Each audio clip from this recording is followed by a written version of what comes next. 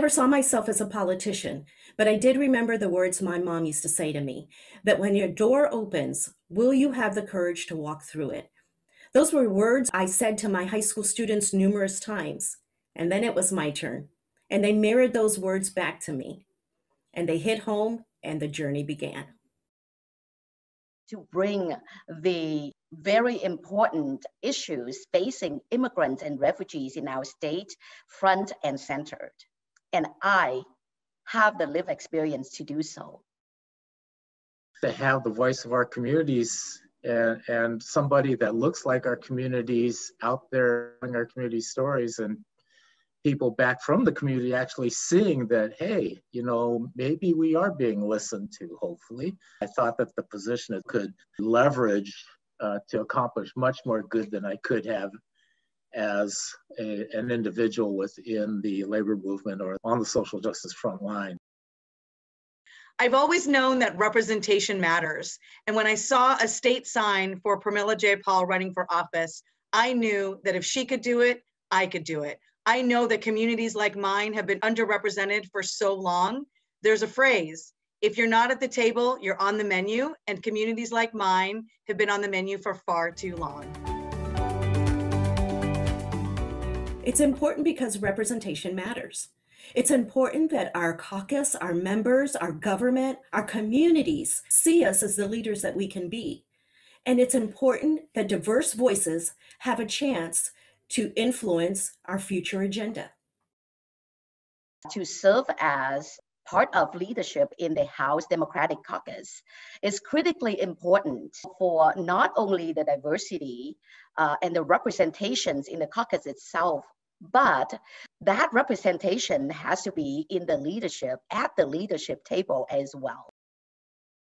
We are only now recently gaining more people of color into the legislature who have actually fought their way through refugees statuses, abject poverty, who come from past prison. These are the lived experiences of our communities, and those are the voices that are now being heard in the legislatures. I'm excited about the future, but we have to figure out how to mobilize that power and that voice so that we can really affect real change.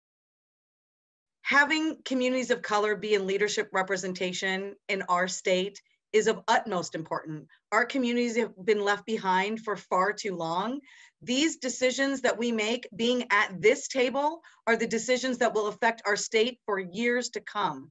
It is extremely important to have a diverse view and diverse voices and diverse representation to make sure all communities are cared for, all communities' voices are heard. I'm so honored and proud to be at the table.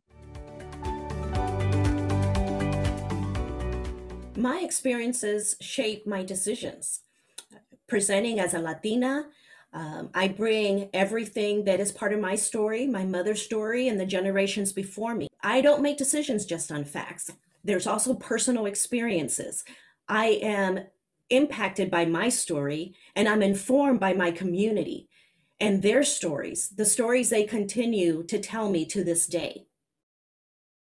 It is about community I'm representing. It is about the voices that have not been heard. It is about us. As we continue to advance in our racial equity, advance in our learning and growing for not only those who represent the community at large, but it's also an opportunity for me to grow as somebody who earned the trust from my community member and be in these positions. And for that, I'm very grateful. What I bring to this position is the lived experience of our communities and the voice of communities that aren't necessarily heard. Some say that I have a unique perspective on things, but from my own perspective, I think I'm the mainstream voice for our communities. My family came here from India with $6 and a dream for a better life.